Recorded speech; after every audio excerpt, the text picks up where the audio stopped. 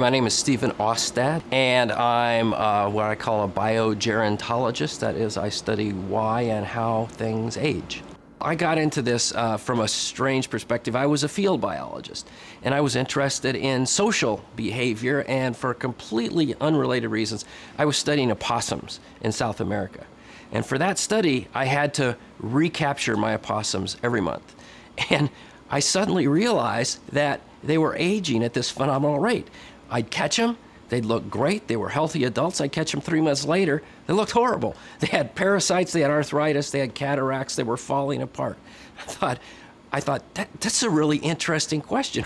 Why would opossums age so fast relative to other things that seem superficially like opossums, like say a house cat, ages much, much more slowly? There's a complicated relationship between body size and longevity. That is, if you look at across animals generally, the smaller you are, the shorter lived you are. Now, the other interesting thing is that within a species, there is some evidence that smaller animals live longer.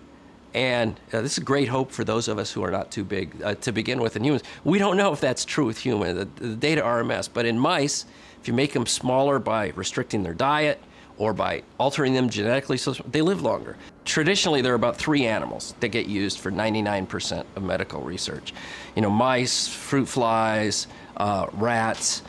But all of those things, when it comes to aging, have one characteristic, which is they don't age very well. You know, they're short-lived. That's why people study them. My attitude is that nature is smarter than we are. So I look at animals that are exceptionally successful at aging.